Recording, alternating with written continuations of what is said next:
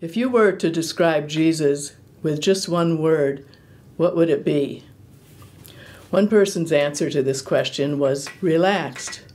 Jesus was relaxed. He wasn't in a hurry. He had time to pause and heal someone when he was on his way to somewhere else.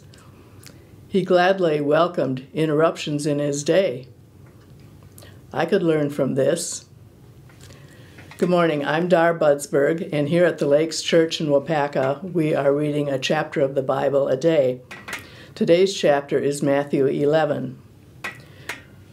I encourage you to read the whole chapter, but I'm going to reflect on the last three verses, verses 28 through 30. Many of us are very familiar with these verses in translations such as the NIV, where Jesus says, "Come to me, all you who are weary and burdened, and I will give you rest." And it ends with, "My yoke is easy and my burden is light." I would like us to look at these same verses in another translation, the Message translation. Again, this is Jesus speaking. Are you tired, worn out, burned out on religion? Come to me.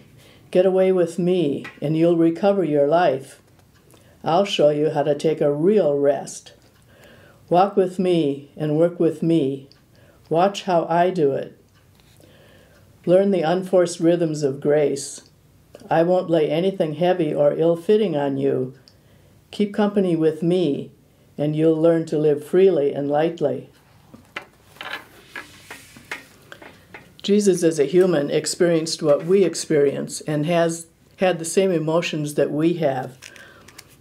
It's a good idea to read the Bible and see how he reacts to different situations and his different emotions.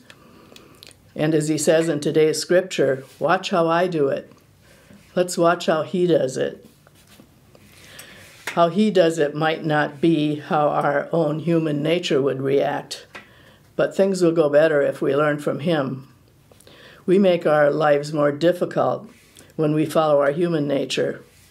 When we follow his example or his nature, we will live more freely and lightly. His yoke is easy and his burden is light.